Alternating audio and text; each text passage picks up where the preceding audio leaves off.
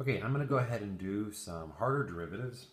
Most of the time, these are just combinations of a couple rules at the same time. So let's look at the first one. Y equals sine to the fourth of 3x. When you look at this, you see a trig function, you see a power, and then you see a 3x, and all of those are going to play the same role. I want to encourage you to think about this as sine of 3x. 3x is the argument of sine, and all of that is to the fourth. I know this silly notation confuses people, but that's what this means here. And really then what we're doing here is we're thinking power rule is the big rule, then a trig function, and then we just have to multiply by kind of the chain rule at the very end. Okay, so when we take this derivative here, we're going to bring down the power using the power rule, decrease the power by 1, and again, look what happened to my argument. My argument stayed the same. Right? Bring the 4 down, decrease it by 1, and now I need to multiply by the derivative of the inside. The inside is now a trig function. The derivative of sine of 3x, well really it's just the derivative of sine, is cosine of 3x, and then I do have to apply an additional piece of the chain rule there at the end and get it times 3, because the derivative of sine of 3x, well the 3x creates that 3. Again, it's kind of like a power and a trig rule, and again, I would suggest writing it like this, reminding you that it's really just a power rule. Okay, we kind of can do the same thing if you have something like the natural log of 2x all to the fourth. Remember, this isn't 2x to the fourth. This is the natural log of 2x to the fourth. And it ends up being that same thing. Power rule says bring the power down, decrease the power by 1, times the derivative of the inside. The inside is a logarithm. The derivative of a logarithm is u prime over u. So I get a 2x, a 2 over a 2x, right? 1 over u times u prime, and that u prime is 2. And you could cancel the 2's here if you wanted to simplify it. And again, this is really power rule and then a log rule, always using the chain rule kind of the whole time. Okay, let's do a triple product rule. What if you had a function y that was u times v times some w, right? All three of those are their own functions. I'll do it in the abstract, then I'll kind of show you an example.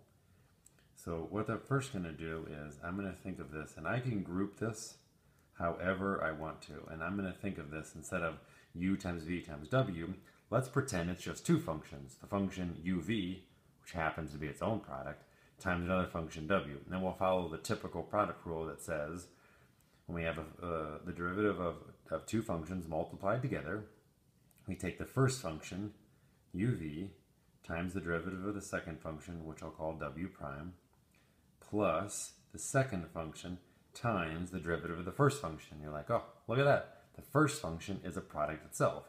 So when I take the derivative of the first function, I have to do its own product rule, which is uv prime plus vu prime. And if you look what I have here, it's total symmetry. I have uv w prime, uw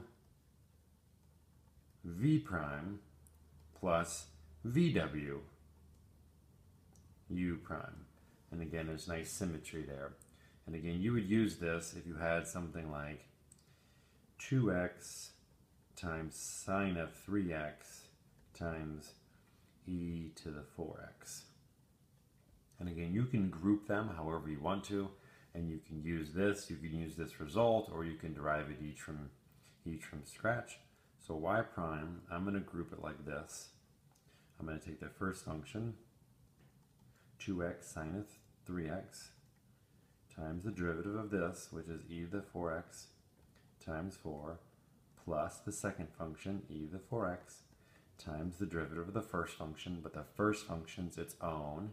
So I'm going to take 2x times the derivative of sine of 3x, which is cosine 3x times 3, plus sine of 3x times the derivative of the first, which is just that 2. And again, this whole thing can simplify a little bit, but You can multiply that out. You could factor out a negative 4x, but again, it is really just looking at that. Again, this is kind of a triple product rule. Okay, let's do y equals, and we'll do x sine x. Okay, and you might be tempted to say, well, isn't that just power rule? Power rule is when you have some x to the n, but remember, n is some rational numbers. You know, this is a 2 or a 5 or a 2/3 or a -3, something like that, where you bring the power down, decrease the power by 1. So this doesn't apply because sine x is a function. You're like, oh no, it's not power rule. It's an exponential, and an exponential is a to the u. Wait, but x and a aren't the same. A is some constant number, right? A is some real number. X isn't a real number. This is a function to a function. I don't really know what to do. So what happens here is that you end up applying logarithms. So you take this original function and you apply logarithms to both sides. Now what happens for a logarithm, it allows us to bring that down. Again, that's a property of a logarithm that just comes in handy, because what I've done here is by applying logarithms, I've changed a function to a function into just the product of two functions. Now, it does make me take the derivative of the natural log of y. You might want to look back on implicit differentiation if you struggle here, but y is its own function. And so if you follow the derivative rules for the natural log, the derivative of the natural log is u prime over u. So when I take the derivative of the natural log of y, I get y prime over y. And over here, I just get product rule. So sine x, the first function, times 1 over x, the derivative of the second function, plus the second function times the derivative of the first. So then I get y prime equals sine, I'm just going to put that in the denominator, sine x over x plus the natural log of x cosine x, all of that times y. And you're like, oh, but what is y? Well, I can just get rid of y because boom, y equals x sine x. So I can replace y by x sine x, and then look, I have the derivative of y with respect to x just in terms of x. And I know this is messy, but that's about as simple as it can get because that's a fairly complex question. Again, we can do all sorts of combination rules between power rule and trig rule, power rules with chain, with log rules, triple product rules. We can use logarithms to solve one like this. And again, it really wouldn't matter what those two functions are. And then I really just have one more I thought I would throw out there. Oh, actually, I do have two. Let's use one more sheet. So I do think it's a nice thing to talk about the fake quotient rule. And I call it a fake quotient rule because if you have a function like, oh, I don't know, 4 over x plus 1 cubed, I really don't think you should treat that as a quotient. Now, if you do, it's fine. It'll work out, but I would really think about rewriting it like this. And then just applying the power rule. Because when you get it like this, when you do the power rule, you just bring the power down to make that a -12, decrease the power by 1 to make it -4, times the derivative of the inside, but the derivative of x plus 1 is just 1. And then you can simplify that if you want to just make it -12 over x plus 1 to the 4th. I particularly, if this is just a constant up here, I wouldn't do quotient rule. You can, it'll give you the same value. The derivative of the constant is 0, so one of those terms will go away, but there's kind of that fake quotient rule.